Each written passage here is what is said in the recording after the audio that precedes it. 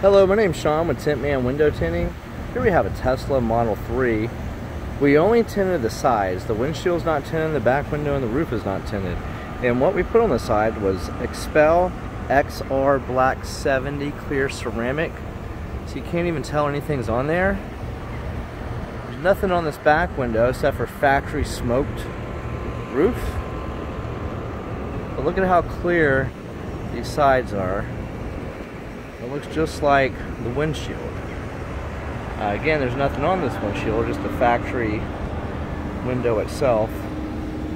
But this cuts out 89% of the infrared heat, 49% of the radiant heat, and 99% of the UV rays.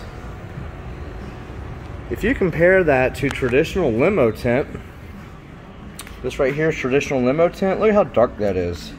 That only cuts out up to 28% of the infrared heat. The film that you just looked at is this film. That rejects up to 89% of the infrared heat. Now we do have other ceramic films that get really dark, like this Limo Tint's XR Plus Super Ceramic. Look at that number, 98% of the infrared heat. So the darkness doesn't really matter a whole lot on the heat rejection. It's mainly what's in the tint. For full specs and prices, go to tintmanfl.com.